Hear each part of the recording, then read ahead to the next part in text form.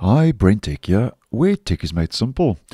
So Google rolled out Chrome version 117 last week, and already now we are getting our second bug fix update that is rolling out for the stable channel update for desktop. And this rolled out late yesterday in my region on the 21st. And after this update has been applied is version 117.0.5938.92. So we're dealing with a point release. Second point release for version 117.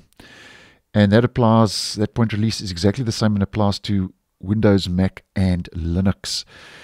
Now, obviously, since rolling out version 117, Google is experiencing a couple of issues. Now, although this is a bug fix update, they don't give us any info from the release notes. But once again, the Chromium log does state that there are a couple of bugs that have been fixed. So what I always do suggest is just double check. It takes a couple of seconds, and if you have experienced any problems since upgrading to version 117, then hopefully this latest point release will address those issues.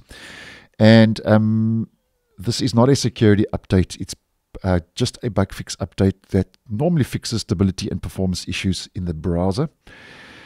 And 117 rolled out last week, and already in the next 2 weeks, we are expecting to get our next early stable for version 118. So these release schedules are a little bit quicker now with a 4-week release cycle.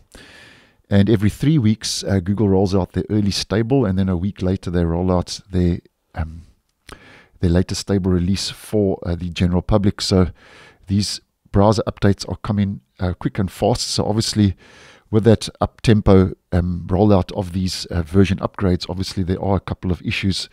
So as mentioned, this is our second bug fix rolling out for version 117. And if you do use your browser on a regular basis, the update will be applied automatically in the background. But I always suggest just double check. It doesn't take very long and is a worthwhile process at the end of the day. So thanks for watching, and I'll see you guys in the next one.